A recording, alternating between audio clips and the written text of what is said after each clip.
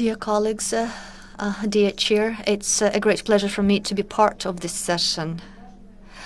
The theme that I explore in my presentation is important.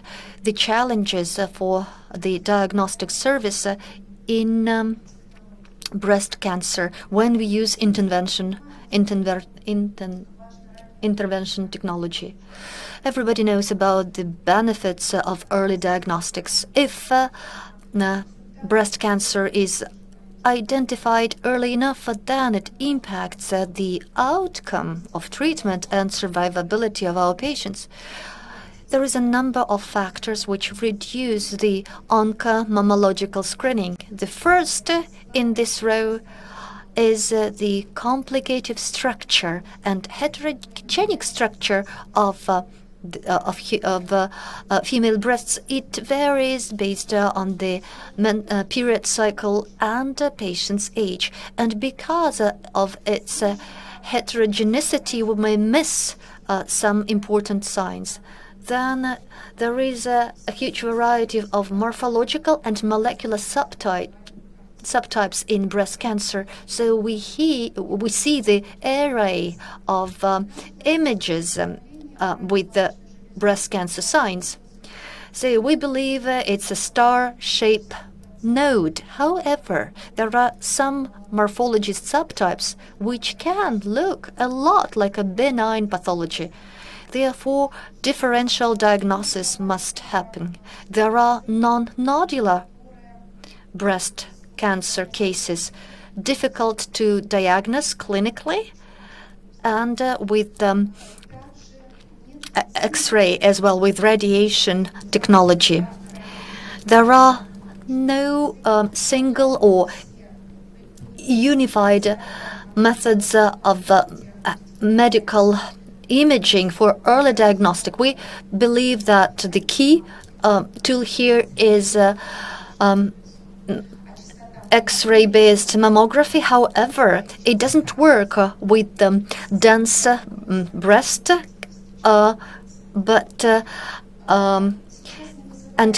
breast cancer is at 43 to 54% of females older than 40. And then ultrasound can be used in dense mammary gland, and it can identify, therefore, nodes. But when it comes to microcalcification, this is a challenge for ultrasound. And in fact, microcalcification can be an early sign of breast cancer, of intradactyl to be specific. So we have challenges with specificity, lots of false positive results for MRI. Besides, MRI is expensive. Not all Russian towns have these machines, MRI machines. And not all MRI machines which have the special addition to specifically diagnose breast cancer. Then another challenge, the lack of experts or professionals with expertise who can look into the totality of image signs to diagnose breast cancer. Let us look at our tools. A whole range of techniques. We have sonography of high-quality sensitive Dopplers. We can use echo contrast to see the true and vessel-based architectonics in tumors. The high-efficient and quite easy to perform methodology for the compression zone, elastography. Digital mammography is developing. Tomosynthesis is available. Magnetic resonance, including dynamic contrast amplification and diffuse weighted image. So plenty of data which attacks the doctor, and this is a possibility for the doctor to use all of this data, but methods may be misused or misinterpreted, or there is a lack of information for the morphological variety in breast cancer subtypes, may all result in complicating the diagnostic algorithm and even in poor diagnosis. Unfortunately, in Russia, we have an organizational hurdle. There are barriers between radiation diagnostic experts.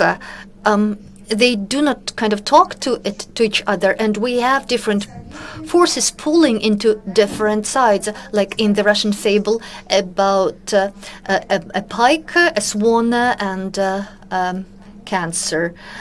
And because these experts do not communicate, and they are in different services, we have patients like nomads traveling from one expert to the other, ending up with a huge pile of conclusions, but not a general diagnosis. So diagnostic experts of today use the system of analysis and interpretation of images by RADS. That's the American Association fruit. It covers mammography, ultrasound, magnetic resonance imaging, follow-up and outcome monitoring, data dictionary, but there are differences in arrangements. In America, they believe that all three modalities are performed by one doctor who then provides the general diagnosis and assigned by RADS category, decides on biopsy, chooses the navigation methods to verify breast cancer, unlike in Russia. In Europe and in the USA, it's already a routine practice. Here, I mean multimodal breast cancer imaging, while in Russia, this approach is used only in certain specialized centers. How to solve these arrangements which block the development? The way forward is multimodal approach, when we have all diagnostics performed by one expert who uses all these techniques to decide on the biopsy navigation and participates in biopsy per se. Several cases. Our patient, female, 65 years of age, she saw her family doctors and complains about certain nodes in her left breast. Of course, due to the age, there was an X-ray. We see that the breast is pretty dense and we cannot visualize the pathology. So the conclusion is that it's diffused breast adenosis and no suspicion of tumors. So clinical and radiological data doesn't match. So we made a comprehensive exam and we identified a node which was it was harder at elastography and by RADS 4C, which is a suspected breast cancer, UV navigated biopsy and histology, invasive non-specific carcinoma. Yet another example, 50 years age patient. Her mom had cancer at 50, and this lady had augmentation of breasts with implants. So because of the implants, she was observed at ultrasound expert at outpatient facility.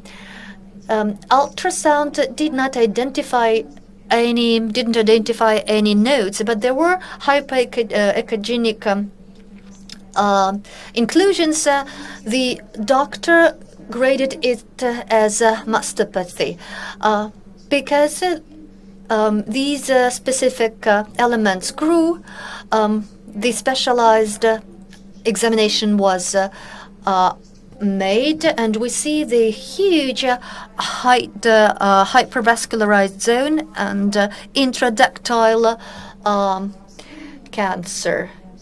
Biopsy was done.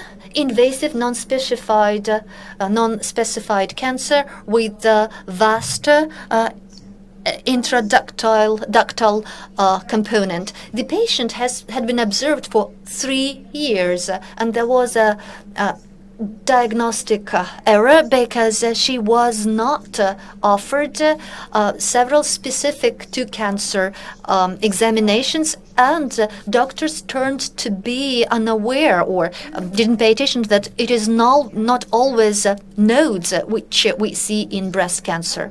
We must identify the pathological focus. The next step, if we identified it, to verify the process through the navigation system.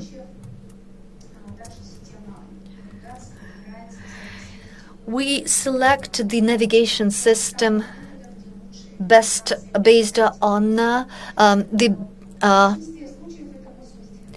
best location for biopsy. At 90%, biopsy is UV guided.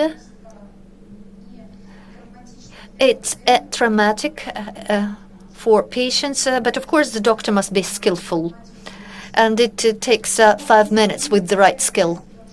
If we understand that there are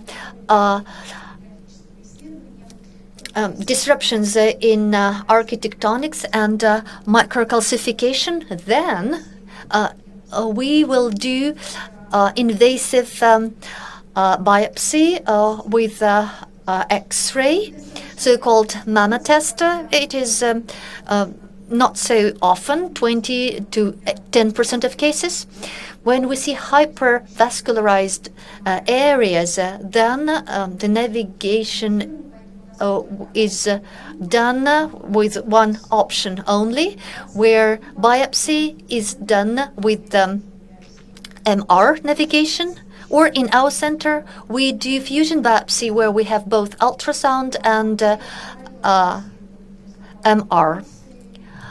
Biopsy with the UV control is the best, not the best, but the most often used way of taking biopsy.